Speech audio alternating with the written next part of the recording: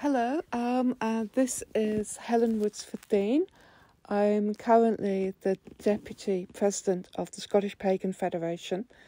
I live up in Orkney, and about 3 years ago I was involved in the culmination of the installation of a memorial for those historically accused of witchcraft in the Orkney Islands. And I've been asked to talk about this project a little bit.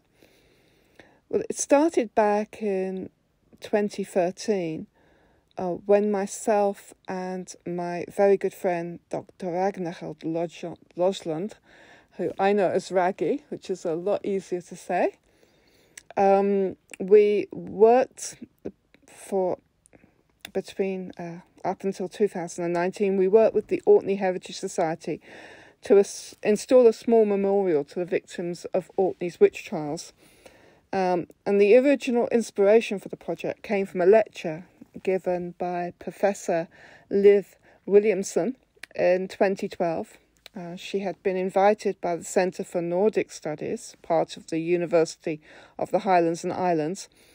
And in her lecture, she made comparisons between the witch trials in northern Norway with those in Scotland, and she spoke about the modern memorial at Starneset in Finnmark in Norway. And so we knew immediately, Raggy and myself, that an installation of the scale at Starneset was unlikely to be viable in Orkney. But we also knew that discrete memorials to those accused of witchcraft already existed elsewhere in Scotland, and they had all been met with some quiet approval from the public. For example, we knew that there was a brass horseshoe plaque laid at Paisley to commemorate the execution of 7 people accused of witchcraft there in 1697. And then, sorry, this is my cat making a noise. And then there's a memorial at Forfar Loch Country Park, which is a simple headstone in a clearing inscribed with the words, "The Forfar Witches, Just People." So from its inception, we chose Gallowha in Kirkwall as our preferred location because this had been the site of public executions up until about 300 or so years ago. Now, Gallowha is situated at the top of a road and an area known as Clay Lone, and it has a fairly magnificent view over the city of Kirkwall. And today, the area we were considering for our memorial takes the form of a bare patch of green land. It's really quite strangely undeveloped amongst some otherwise quite densely built residential housing. A lot of people, we found out, don't know why it's undeveloped, so it was quite interesting. But it's just a bit of green amenity land, and the initial preference was that our installation would be sited directly within the circular area of box hedging, which allegedly marks the site of the town gallows in the past. A number of ideas and materials were discussed, including a sundial, because we liked the symbolism of sunlight as a natural positive image together with time as a healer. The design of the sundial was taken from the grave slab of Patrick Prince, who died in 1673, which can still be seen in the south side of the west end of the nave of St Magnus Cathedral. And the original idea, we had this idea that there would actually be like a standing stone shaped like one of our World Heritage Sites, standing stones of Stennis, inscribed with a memorial text and with an actual sundial as part of the design. That was our original plan, and we started to raise awareness and interest in the project by consulting with interested parties, which included local officials, heritage charities and organisations, and community representatives, faith representatives and residents. The land at Gallowha belongs to Orkney Islands Council, and it was suggested that the proposal be put to their asset management subcommittee with a detailed report to elected members, that's elected councillors. Orkney Islands Council advised that their preference was to communicate via a lead organisation rather than with individuals. And so Raggy and myself approached the Orkney Heritage Society because they had expressed interest and they had an excellent reputation. And they also had an experience of successfully delivering heritage projects.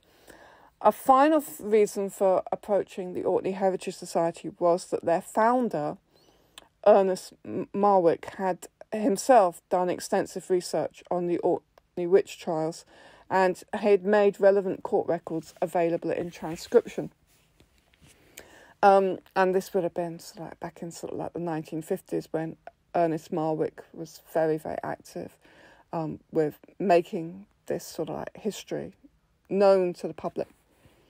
The committee of the Orkney Heritage Society responded very supportively to our detailed proposal, but they raised quite a few practical concerns about the costs and the future maintenance, the viability, the insurance, and most importantly, the health and safety issues associated with a metal gnomon, that's the part of the sundial that the shadow is cast from, which would be sticking out at eye level on the sundial. So in response to these concerns, we simplified and reduced our memorial design, and our revised suggestion was to exchange one of the existing flagstones leading up to the circular box hedging area with a simple inscribed piece of blue-grey Orkney sandstone, and then the sundial just rendered in a symbolic and abstract form rather than a functional form of telling time. And we put on it a suggested inscription of "They were just folk" in Orcadian dialect, which I will translate a little bit later. The design we chose was intended to be sensitive and decorative without being macabre or offensive. This all met with approval by the Orkney Heritage Society, and the proposal was accepted by Orkney Island Council's Asset Management Subcommittee on the 2nd of June 2016. We then formed a subgroup within Orkney Heritage Society for the purposes of advancing this project. There were 6 people in the subgroup. They were chaired by Spencer Rosie, and there's myself and Raggy, and then we were joined as well by Tanya McGill. She had experience with making funding proposals, Lucy Gibbon, who had archive experience, and Hayley Green, who had project management experience. Early in 2018, Tanya put in a funding application to Orkney Island Council's Cultural Fund, which awarded us £1,000 towards the installation, which had to include a creative day and inauguration events. And Orkney Islands Council advised that we didn't need any additional permissions. Planning permission was not required, and we'd already been granted permissions by elected members in 2016. That all stood, as long as the installation was to the standard expected by Orkney Islands Council, and they said that this would be mostly easily achieved by using one of their approved builders. So we approached Orkney Builders Limited, and they generously offered to complete the installation free of charge, which is just brilliant. As you can possibly imagine, £1,000 doesn't go that far. So to make and carve the memorial itself, we got in touch with Colin Watson. Colin had previously been the stonemason at St Magnus Cathedral, and he'd just retired. And we wanted to build in as many links with the cathedral as possible, because the cathedral and the church, the Kirk Presbytery, had had an historic involvement in the trials. And there's actually one of the ways in which St Magnus Cathedral is unique is that it has a dungeon built into it, which is known as St Marwick's Hole, which is legend says that some of the accused witches were held in Marwick's Hole. So we wanted to build in this kind of connection with the cathedral. Colin Watson procured a suitable flagstone for it. He shaped it. He carved our chosen design upon it. And being a native speaker of Orcadian dialect, he translated our phrase, "They were just folk," into Orkney, and he completed the carving in early August 2018. And the physical installation took place in 2019. And the translation was, they were Chust folk. So all the members of the project working group were very keen to involve the Orkney community as much as possible.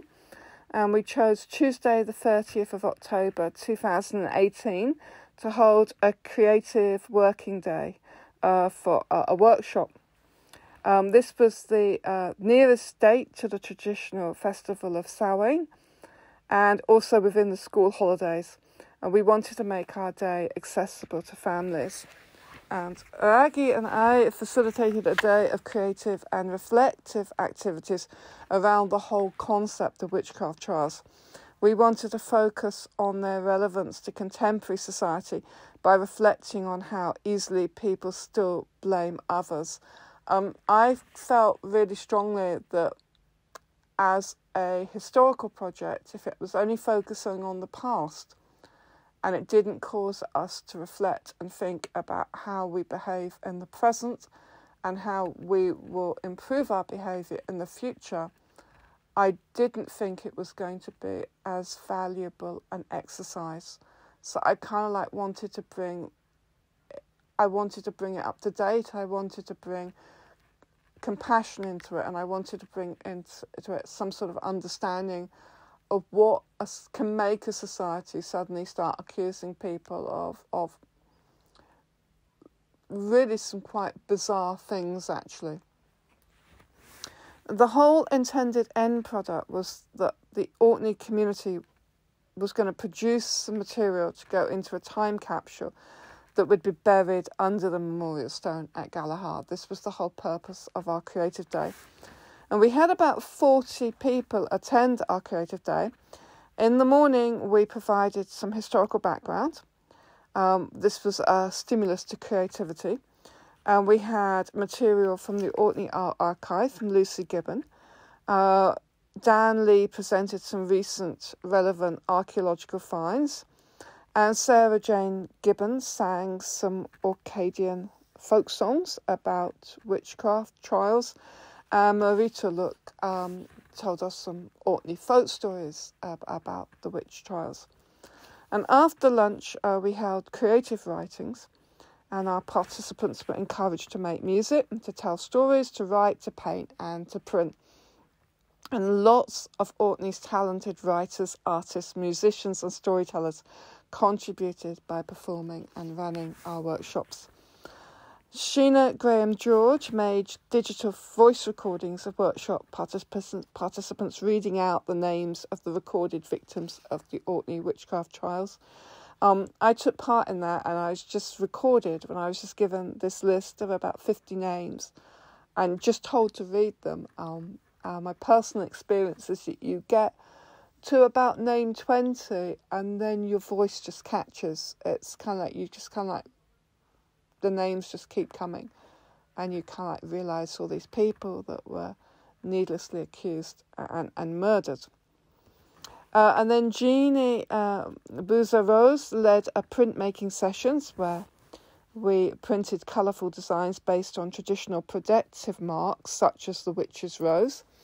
Amber Connolly led a creative writing workshop inviting participants to write poems or short stories prompted by a collective brainstorming on the theme of whispers. And Marita Luck taught participants an Orkney folk story aided by drawing. Corwin Brock led a songwriting workshop where participants chose lines from genuine 17th century poetry, and we put it together as the lyrics for a special memorial song. And Corwin put the words to a known melody from the period and composed a second part using the words from Christian Gow's charm. Now, Christian Gow was accused of witchcraft historically. He was tried in 1624 because he had tried to cure a bewitched or forspoken horse using this charm. 3 things hath the forspoken, heart, tongue, and eye almost. 3 things shall the mend again. Father, Son, and Holy Ghost. So you can see that those people who are being accused of witchcraft are using a very form of heavily Christianized folk magic. So it really makes you wonder, well, how come they could be accused? So Raggy ran one of the workshops which involved writing letters to some of the accused victims of the witchcraft trials. She was trying to do this as a way of communicating with the past and future. And the workshop participants in the present wrote letters addressed to the past victims. These are named individuals whose court records had been preserved, and the participants were trying to let them know how their future now views the trials they underwent. These letters were then preserved in the time capsule, which was buried under the memorial stone, intended to be discovered and opened at an unknown point in the future. The letters would thus become letters from 2018 to an unknown future, letting people of the future know how we viewed the witchcraft trials. In preparation, Raggy had made victim profiles with silhouettes, symbolically representing a selection of the accused victims, each accompanied by a list of the crimes for which they'd been taken to trial. To raise awareness ahead of the Creative Day, the victim profiles were posted on our project's Facebook page, and this inspired me to write a poetic response to 13 of the victims, some of which were posted online and which has now been turned into an e-book called They Were Just Folk, which can still be downloaded for free. Okay. Throughout the Creative Day, the participants were invited to fill and charge a witch bottle, which had been kindly made and donated by Andrew Appleby. He's known as the Harry Potter because he's a potter, and he does his pottery in the parish of Harry, which is not spelt like the boy wizard. It's spelled Harray. He was the original Harry Potter. Witch bottles were one of the forms of counter-magical protection used against witches and witchcraft in the past, particularly in the 17th and 18th century. They're most often recovered from East Anglia, Essex and Suffolk, but they are known throughout Scotland. It's possible that some have been identified in Orkney, and these may be on display in the Orkney Museum. But the witch bottle that we created for this project wasn't intended as a trap against witches.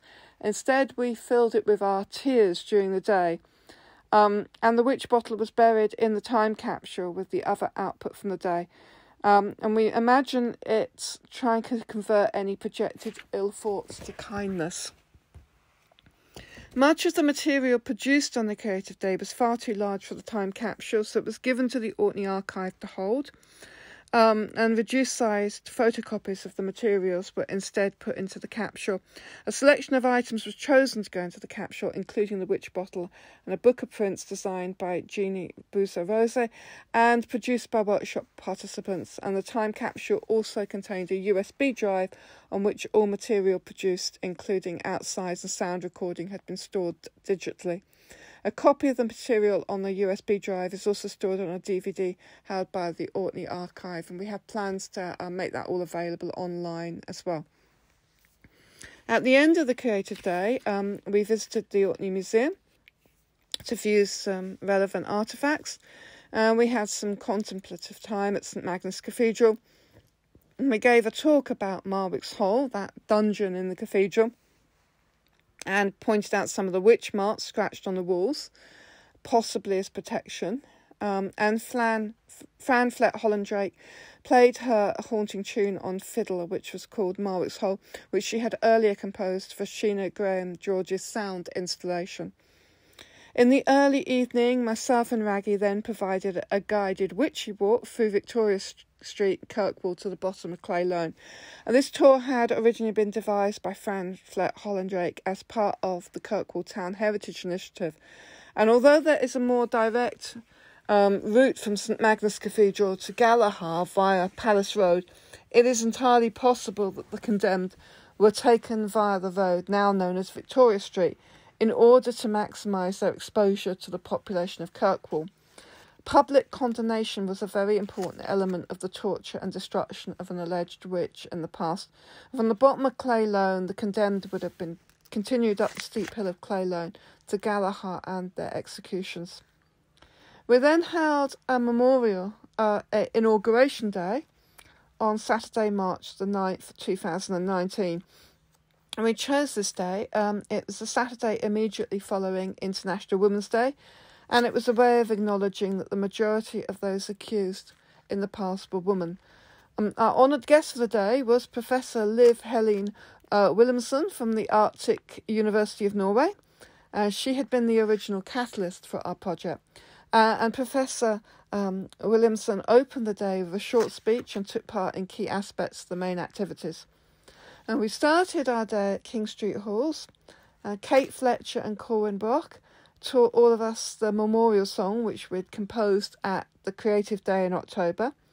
And then the St Magnus Players performed a shortened version of George Mackay Brown's play Witch, which was directed by Penny Aberdeen.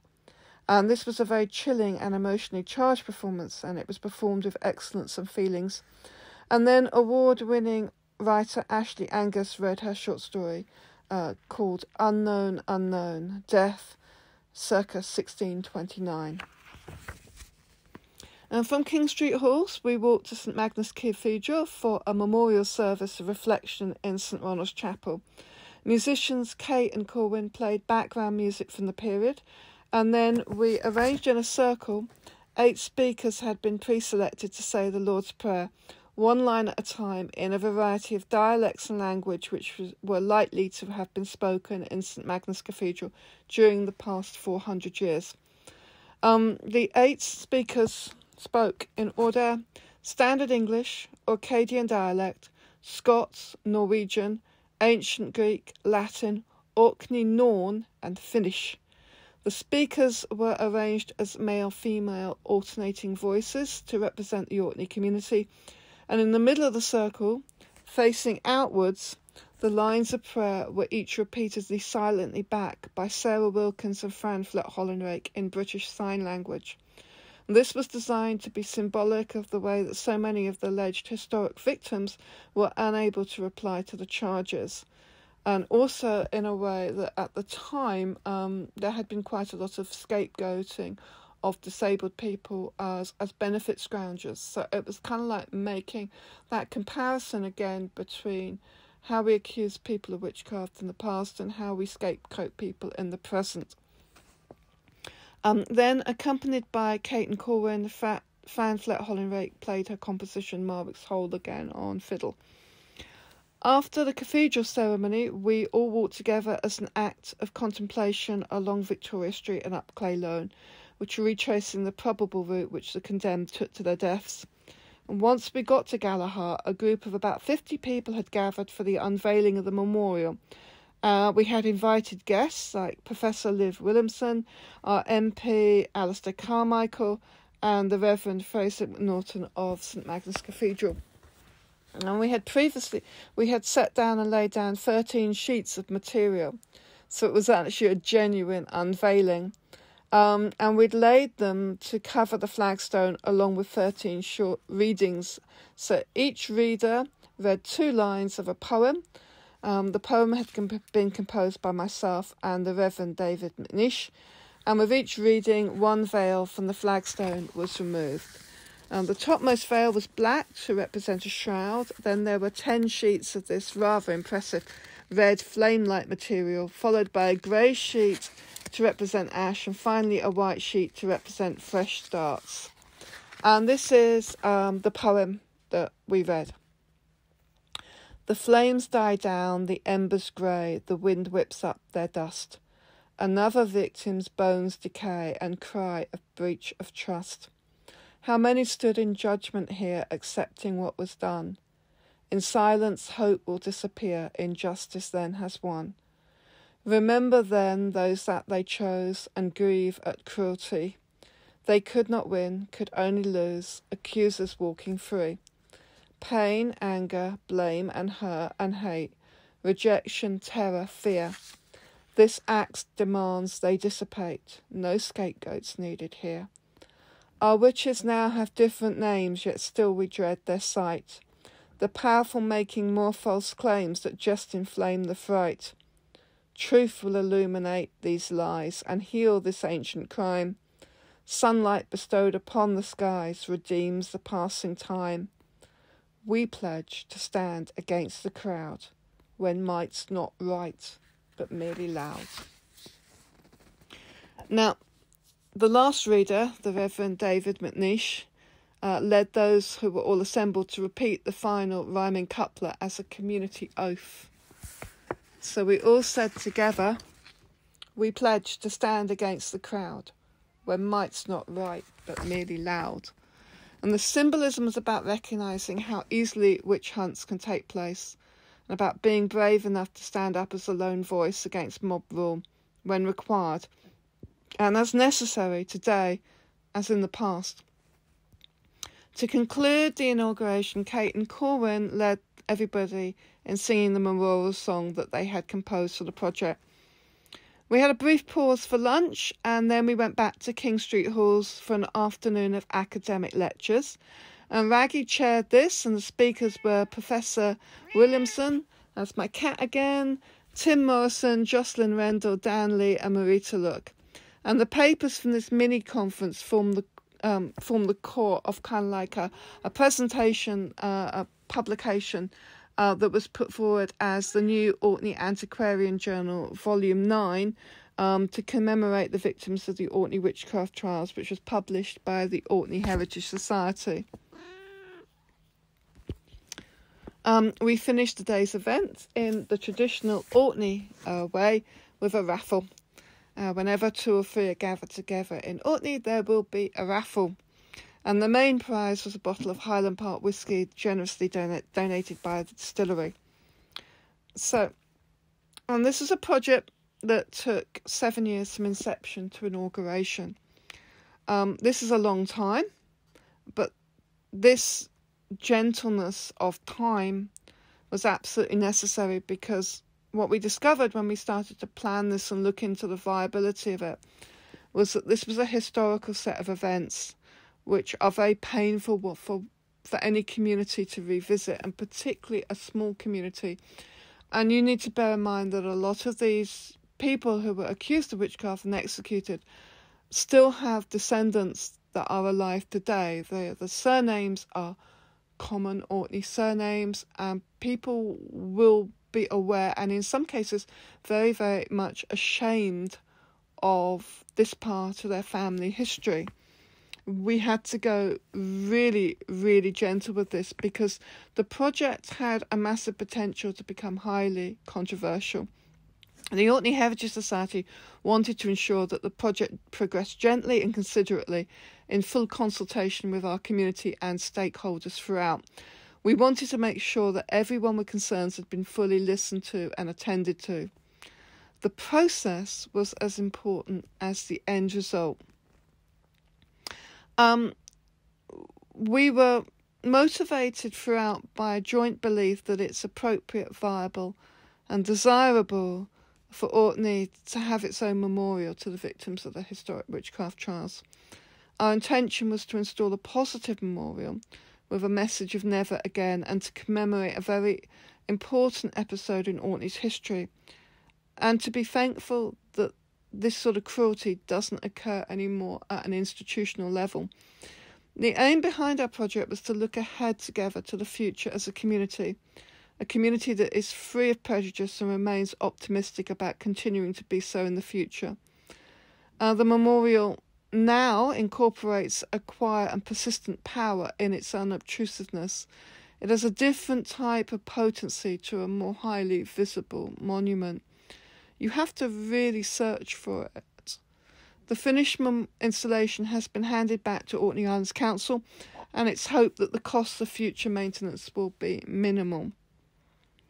We have got plans to produce a virtual online memorial, but we know that for now, the memorial has become an additional, albeit minor, tourist attraction for Kirkwall. And it does highlight a really important part of our history. It does feature on a Kirkwall guided app launched in 2019, and we're hopeful that the memorial site may become a place for quiet reflection.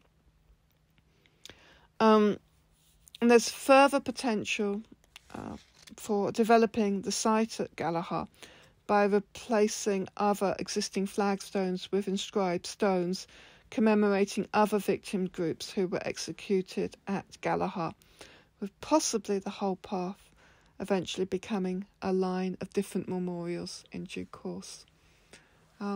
This was since then we've also been feeding into the work of the people who are trying to get a national memorial and a pardon for those accused of witchcraft. The project really is kind of like it's not over. We're still adding into other things, and we're about to start. About the time of this conference, I'll be joining in with a live action role play event, which has been funded to help the community to recover from COVID. So, in many ways, Maggie and I have published about this event, and we're still being asked to speak about it, and people still visit the memorial. So it's very much kind of like an ongoing project, and it was just brilliant to be part of. And I have got to thank the Scottish Pagan Federation for it, because they did give a generous donation towards the project. So thank you very much.